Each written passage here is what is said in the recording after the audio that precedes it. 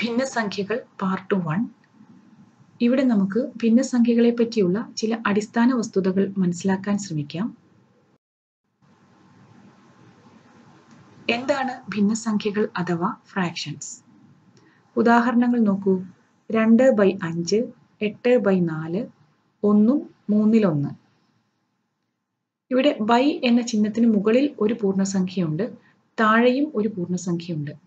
മുകളിലുള്ള ഭാഗത്തെ നമ്മൾ അംശം അഥവാ ന്യൂമറേറ്റർ എന്നും താഴെയുള്ള ഭാഗത്തെ ഛേദം അഥവാ ഡിനോമിനേറ്റർ എന്നുമാണ് പറയുന്നത്. ഇങ്ങനെ അംശവും ഛേദവുമായിട്ട് സംഖ്യകളെ റെപ്രസെന്റ് ചെയ്യുന്ന രീതിയാണ് ഭിന്നസംഖ്യ.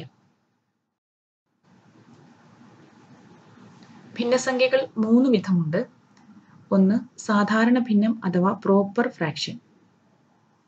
ഇവിടെ അംശം ഛേദത്തേക്കാൾ ചെറുതായിരിക്കും.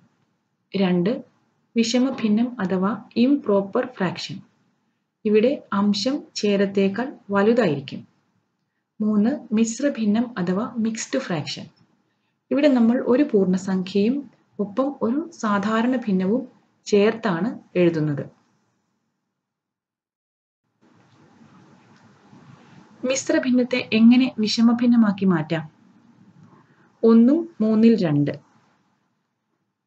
ഇതിനെ വിഷമഭിന്നമാക്കി മാറ്റുമ്പോൾ ഛേദത്തിന് ഒരു മാറ്റവും വരുന്നില്ല. 3 എന്ന ഛേദത്തെ ഞാൻ അതേപോലെ തന്നെ എഴുതുകയാണ്. അംശത്തിൽ എന്ത് വ്യത്യാസമാണ് വരുന്നത്? നമ്മൾ ഛേദത്തെ പൂർണ്ണസംഖ്യ കൊണ്ട് ഗുണിച്ച ശേഷം അംശം ആഡ് ചെയ്യുക. ഞാൻ ഒന്നുകൂടി പറയാം. ഛേദത്തെ പൂർണ്ണസംഖ്യ കൊണ്ട് ഗുണിച്ച ശേഷം അംശം ആഡ് ചെയ്യുക. ഛേദം എന്നാൽ 3 ആണ്. പൂർണ്ണസംഖ്യ എന്നതുകൊണ്ട് ഞാൻ ഉദ്ദേശിച്ചത് 1 ആണ്. അംശം എന്നതുകൊണ്ട് നമ്മൾ ഉദ്ദേശിക്കുന്നത് 2 ആണ്. അതായത് 3 × 1 + 2, അതായത് 5/3 എന്ന വിഷമഭിന്നമാണ് നമുക്ക് ലഭിക്കുന്നത്. ഇനി ഒരു വിഷമഭിന്നത്തെ എങ്ങനെ മിശ്രഭിന്നമാക്കി മാറ്റാം? ഉദാഹരണം നോക്കൂ. 5/3. ഇവിടെ ഒന്നുമില്ല. നമ്മൾ സാധാരണ പോലെ 5നെ 3 കൊണ്ട് ഹരിക്കുന്നു.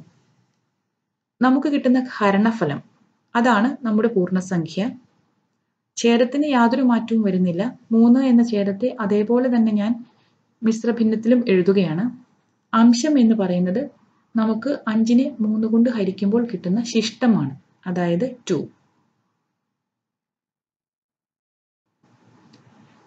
ഇനി ഭിന്നസംഖ്യയിൽ എങ്ങനെയാണ് ഓരോ ക്രിയകളും ചെയ്യുന്നത് എന്ന് നോക്കാം. ആദ്യത്തെ സങ്കലനം അഥവാ അഡീഷൻ. 2 കേസ് ഉണ്ട്. ഛേദം ഒരേപോലെ വരുന്ന കേസും ഛേദം വ്യത്യസ്തമായി വരുന്ന കേസും. ആദ്യം നമുക്ക് ഛേദം ഒരേപോലെയുള്ള കേസ് പരിഗണിക്കാം. 5/3 + 4/3. ഇതെങ്ങനെയാണ് ആഡ് ചെയ്യുന്നത്? രണ്ടിലും ഛേദം ഒരേപോലെയാണ്. ഒരേപോലെയുള്ള ഛേദത്തെ അതേപോലെ തന്നെ എഴുതുക. എന്നിട്ട് അംശങ്ങൾ പരസ്പരം ആഡ് ചെയ്യുക. അതായത് 5ഉം 4ഉം 9. എന്നിട്ട് ഒരേപോലെയുള്ള ഛേദത്തെ അതേപോലെ തന്നെ നിലനിർത്തുക. 3. 9/3 ആണ് നമ്മുടെ ഭിന്നസംഖ്യ. രണ്ടാമത്തെ കേസ് ഛേദം വ്യത്യസ്തമായി വരുന്നതാണ്. ഇവിടെ നമ്മൾ LCM എടുക്കേണ്ടി വരും. അതായത് 3ന്റെയും 4ന്റെയും LCM എന്ന് പറയുന്നത് 3 × 4 12 ആണ്. ആദ്യത്തെ ഭിന്നസംഖ്യയിൽ ഛേദം 3 ആയിരുന്നു. അതിന് ഞാൻ 12 എന്ന് എഴുതണമെങ്കിൽ ഞാൻ ഇവിടെ എന്ത് മാറ്റമാണ് വരുത്തുന്നത്? ഞാൻ 3നെ 4 കൊണ്ട് ഇടിപ്പിക്കുകയാണ്. അതായത് 3 × 4 ചെയ്യുമ്പോഴാണ് എനിക്ക് 12 കിട്ടുന്നത്. അതേ 4 കൊണ്ട് തന്നെ ഞാൻ അംശത്തിലെ 5നെയും മൾട്ടിപ്ലൈ ചെയ്യണ്ടേ? അതുകൊണ്ട് 4 × 5 പ്ലസ് 4 ആയിരുന്നു ഛേദം.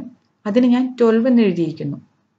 അതായത് 4 × 3 ചെയ്തപ്പോഴാണ് എനിക്ക് LCM ആയ 12 കിട്ടുന്നത്.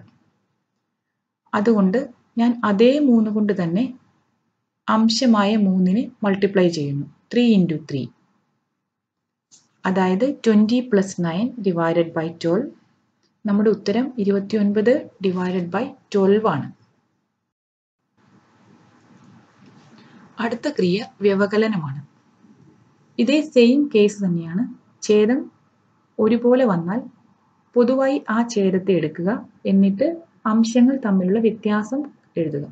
5 മൈനസ് 4 1 ഛേദം 3 1/3 ആണ് നമ്മുടെ ഭിന്നസംഖ്യ.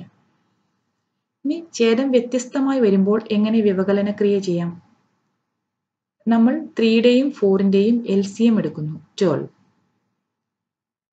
3യെ 4 കൊണ്ട് മൾട്ടിപ്ലൈ ചെയ്യുമ്പോഴാണ് എനിക്ക് 12 കിട്ടുന്നത്. അതേ 4 കൊണ്ട് ഞാൻ അംശത്തെയും മൾട്ടിപ്ലൈ ചെയ്താലേ ഇത് ബാലൻസ് ആയി പോവുകയുള്ളൂ.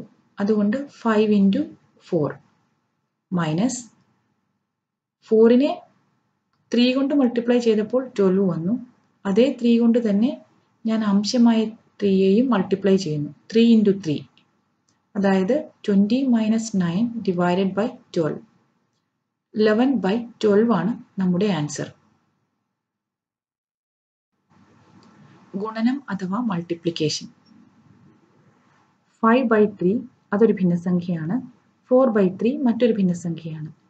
രണ്ട് ഭിന്നസംഖ്യകളെയും മൾട്ടിപ്ലൈ ചെയ്യണം. ഇവിടെ ഒന്നും ശ്രദ്ധിക്കാനില്ല. ഛേദം ഒരുപോലെയാണോ അല്ലെങ്കിൽ ഛേദം വ്യത്യസ്തമാണോ എന്നൊന്നും നമ്മൾ ശ്രദ്ധിക്കേണ്ട. അംശത്തെ ഗുണിച്ച് അംശമായിട്ടും ഛേദത്തെ ഗുണിച്ച് ഛേദമായിട്ടും എഴുതുക. 5 × 4 20, 3 × 3 9. നാലാമത്തേത് ഹരണമാണ്. 5/3 എന്ന ഭിന്നസംഖ്യയെ 4/3 കൊണ്ട് നമ്മൾ ഹരിക്കുന്നു. ഹരിക്കുന്നതിന് അതിൻ്റെ വിൽക്രമം കൊണ്ട് ഗുണിക്കുക എന്ന് നിങ്ങൾ കേട്ടിട്ടില്ലേ? 5/3 × 4/3യുടെ വ്യുൽക്രമം എന്ന് പറയുന്നത് 3/4 ആണ്. 5/3 × 3/4. ഇവിടെ ഛേദം വ്യത്യസ്തമാണോ ഒരുപോലെയാണോ എന്നൊന്നും നിങ്ങൾ ശ്രദ്ധിക്കേണ്ട. അംശത്തെ ഗുണിച്ച് അംശമായും ഛേദത്തെ ഗുണിച്ച് ഛേദമായും എഴുതുക. 5 × 3 15, 3 × 4 12. ഇത്രയും കാര്യങ്ങളാണ് ഭിന്നസംഖ്യകളെ പറ്റി അടിസ്ഥാനപരമായി നമ്മൾ അറിഞ്ഞിരിക്കേണ്ടത്. നമുക്ക് അടുത്ത ഭാഗത്ത് എങ്ങനെയാണ് ക്വസ്റ്റ്യൻ സോൾവ് ചെയ്യുന്നതെന്ന് നോക്കാം.